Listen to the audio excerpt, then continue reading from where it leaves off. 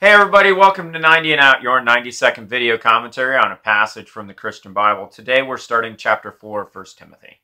Now the Spirit expressly says that in latter times some will depart from the faith, giving heed to deceiving spirits and doctrines of demons, speaking lies and hypocrisy, having their own conscience seared with a hot iron, forbidding to marry, and commanding to abstain from foods which God created to be received with thanksgiving by those who believe and know the truth.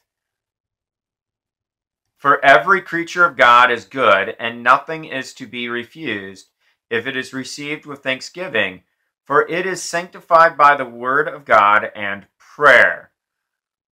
Wow, that was a mouthful.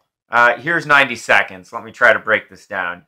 Paul is continuing his instruction to Timothy concerning the church at Ephesus, and Timothy going and addressing some issues there. He gets done telling Timothy requirements for deacons, bishops, and then he throws this thing in here.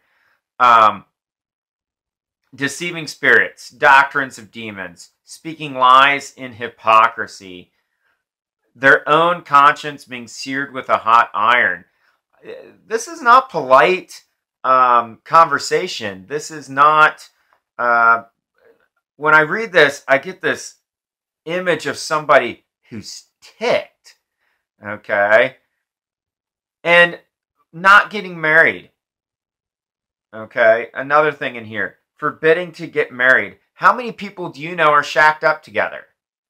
As my parents would put it. How many people do you know stay single and have no problem having sex with any Tom, Dick, or Harry, or Mary, or Susie, or Shaniqua anytime they want?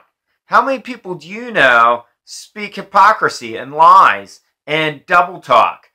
And you can't trust anything that comes out of their mouth.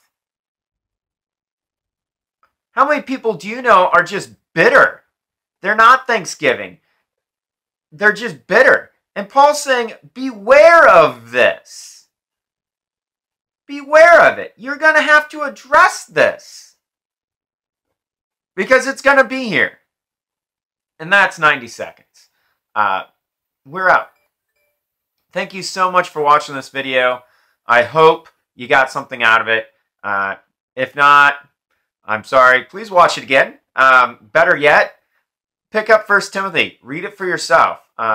Give your take on this passage in the comment section provided. I would love to hear your take on this particular passage. You can also subscribe to my channel right over there. And you can check out the other videos in this playlist series right up there. Thank you, and may God richly bless you today.